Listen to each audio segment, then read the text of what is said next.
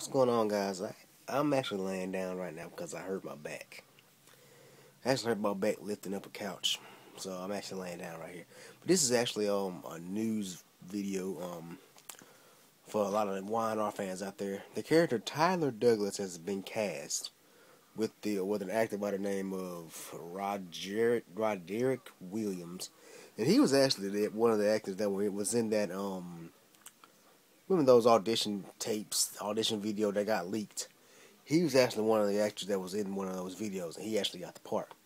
And fresh off of that, Weiner also cast today a character by the name of Mason. I think his name's gonna be Mason. Don't know what his character's gonna be, how his character's gonna play into the on the cabins, how his character's gonna be introduced on the cabins, or who his character even is. But yeah, now that the actor's gonna be named Layman Layman Archie or something. Um, I'm actually excited about these casting calls because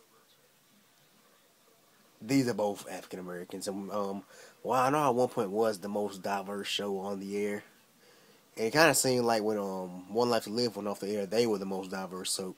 But I'm glad that some diversity is actually going on Young and the Restless. Um, Hopefully we can get more. Get more. I can get you guys some more information on these characters and when their air date should be.